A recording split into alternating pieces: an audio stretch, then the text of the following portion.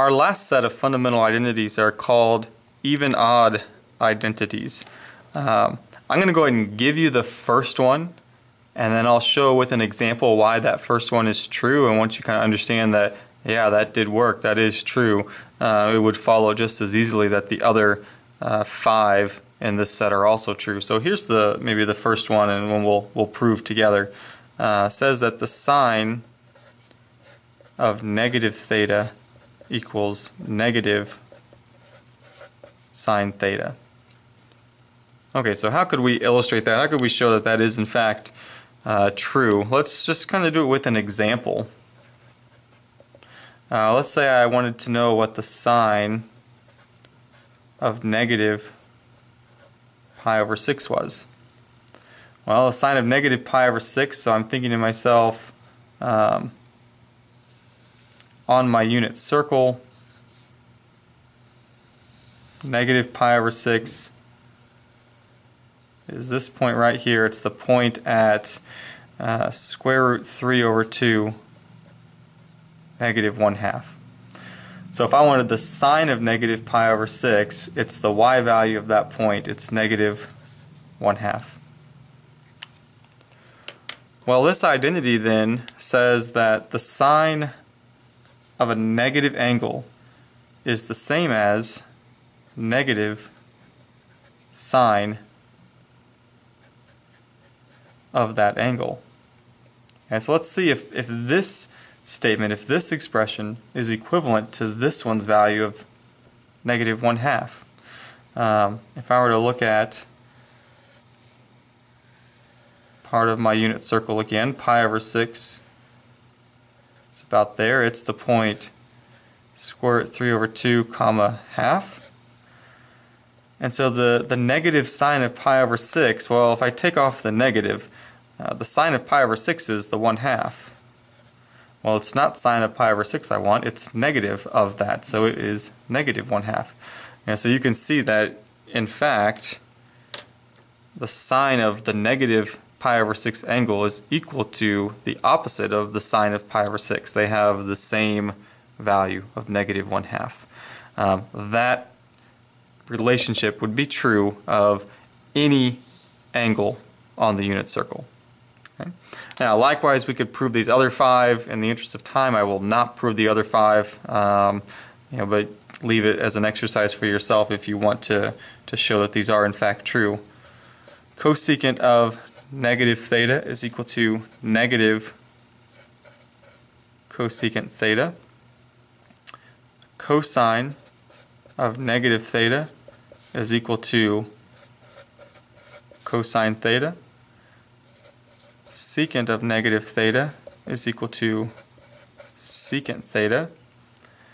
And the tangent of negative theta is equal to the negative tangent of theta. Cotangent of negative theta is equal to the negative cotangent of theta. So there were 6 of them in all. I did not mess up when I was writing them. This is not an error, in that they're not all, they don't all come out to be opposite of the original.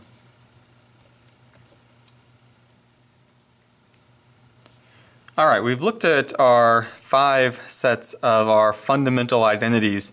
Now let's do a little matching exercise to kind of illustrate how we can play with those identities to transform one expression into another expression. This is usually done to take something that looks a little more complicated to something that looks a little bit simpler.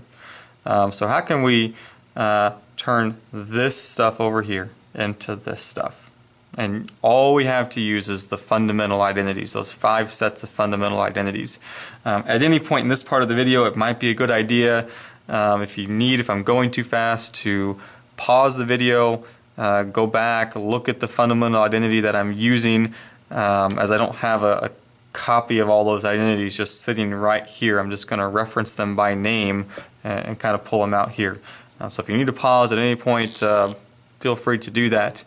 So this first one, secant x, cosine x, I guess first of all I should just say that the x's that I'm using here in the identities, on the previous slides I was using thetas. Theta, x, they're all just kind of dummy variables, so you can use any variables that you want to use. So that doesn't really necessarily matter. So let's see, how could we turn secant x, cosine x into one of these? Well, it is true that, let's see, I'm going to go up here a little bit just to save some space. It is true that secant is the same as 1 divided by cosine. Now, if I change the secant and I leave the cosine x just as it is, so 1 over cosine x times cosine x. Well, algebraically it's true then that the cosine x here is being divided by a cosine x, and what should happen to these cosines? You're right, they should cancel out.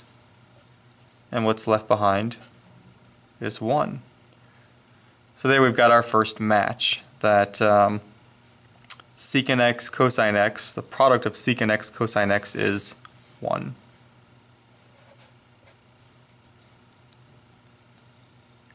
Okay, next let's try number 2. So we have tan x, cosecant x. So let's see, it is true that tan x, well, it's a couple different things, and we could say that tan x is the sine x divided by the cosine x.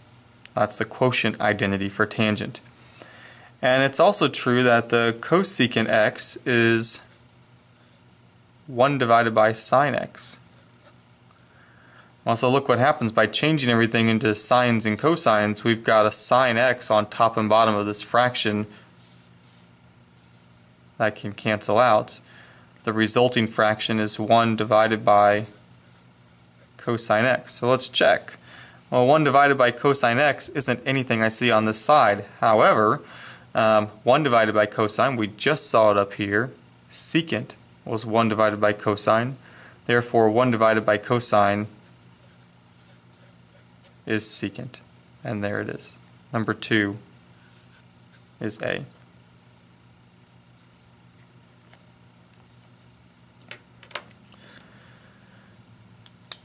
Okay, next one, cotangent squared minus cosecant squared. Well, let's see, it is true that cosecant squared, I'm going to use a Pythagorean identity here. Let me just write the first part of this. Cotan squared x minus, okay, here we go. Cosecant squared x, if I use a Pythagorean identity, is 1 minus cotan squared x.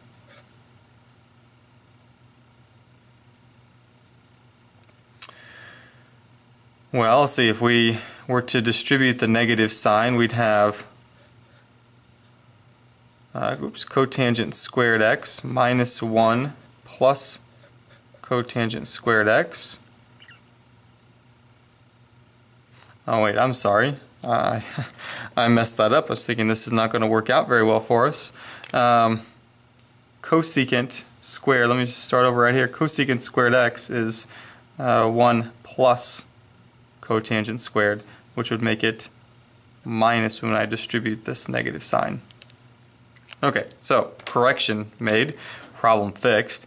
Cotangent squared x minus cotangent squared x is 0. The result is negative 1. That matches up to B.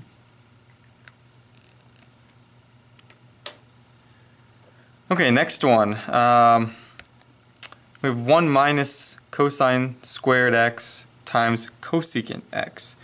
Well, to do this one, I'm going to have to use my Pythagorean identity. I'll write it here. I've got sine squared plus cosine squared equals 1. If I were to take this cosine squared and move it across by subtracting it, look what I've now created. 1 minus cosine squared is the same as sine squared. So all this becomes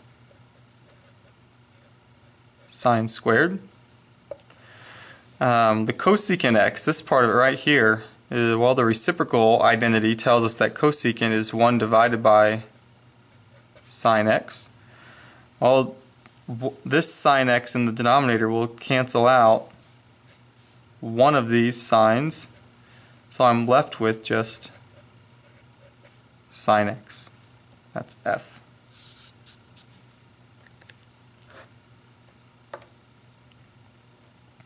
Alright, next one, we've got sine negative x divided by cosine negative x.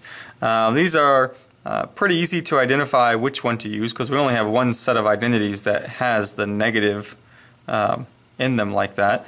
The sine of negative x is equal to the negative sine x. Cosine of negative x is equal to cosine x. So let's see, if I just look at this part right here, I've got a sine divided by cosine, and that's a quotient identity for tangent. So we'd have negative tangent. Negative, remember there's the negative sign right there. So that is E.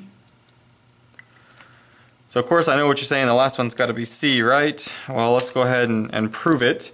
Again, easy to know when to use these because we only have one thing that looks like this. Only one set of identities has that. Sine of pi over 2 minus x is cosine x. Cosine pi over 2 minus x is sine x. Cosine divided by sine, there is a quotient identity that tells us that is cotangent x. So that is C.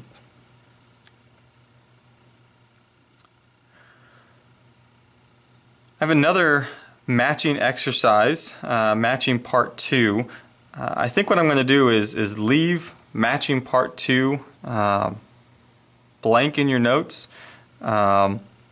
If you want to attempt to do this slide on your own after all the notes are completed, that would be really good practice before coming to class. It also will give us a place to start discussion, maybe possibly in class after we review this video. So let's just leave this one blank. I'll let you try it if you want to try it. Some of these are a little more challenging than the 6 that we just did, but maybe not so challenging after you watch the rest of this video.